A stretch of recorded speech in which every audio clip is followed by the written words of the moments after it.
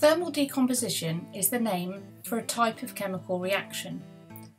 If we break down the two words into thermal and decomposition, thermal is related to heat and decomposition means breaking down.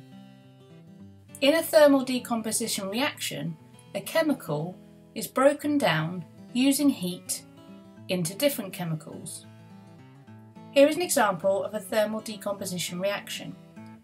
Calcium carbonate is the reactant that breaks down into calcium oxide and carbon dioxide. And here it is as a symbol equation. Having just one reactant is a big clue to this being a thermal decomposition reaction, because it's not reacting with anything else, any other chemicals. It's simply breaking down into two different chemicals. If we look at a different example here, we've got copper carbonate breaking down into copper oxide plus carbon dioxide. So we start off with a solid in our boiling tube that we're heating using the Bunsen burner, and that's our copper carbonate. And as we heat it, that will decompose and break down into copper oxide, which is black.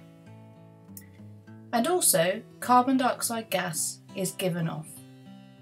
So we can tell a chemical reaction is happening because we can see a gas given off and a colour change. And in this thermal decomposition reaction, we start off with copper carbonate. Using heat, we break that down into two products, copper oxide and carbon dioxide. Here are some other examples. You could have, for example, zinc carbonate breaking down into zinc oxide and carbon dioxide. Lead carbonate breaking down into lead oxide and carbon dioxide.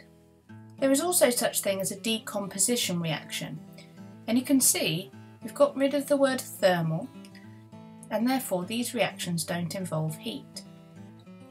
Chemical reactions whereby a chemical breaks down on its own without the need for heat is called a decomposition reaction. Remembering that decomposition is the part that means breaking down.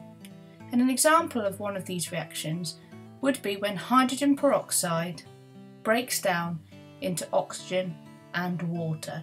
So for this reaction, we don't require heat to do the decomposing. Hi guys, if you enjoyed that last video, then please click on the screen to subscribe. You can also find all my videos in one place at GCSERevisionMonkey.com. If you're a teacher, check out the Key Stage 3 package at sciencesurgery.com. It contains all of the Revision Monkey videos as well as loads more Key Stage 3 resources.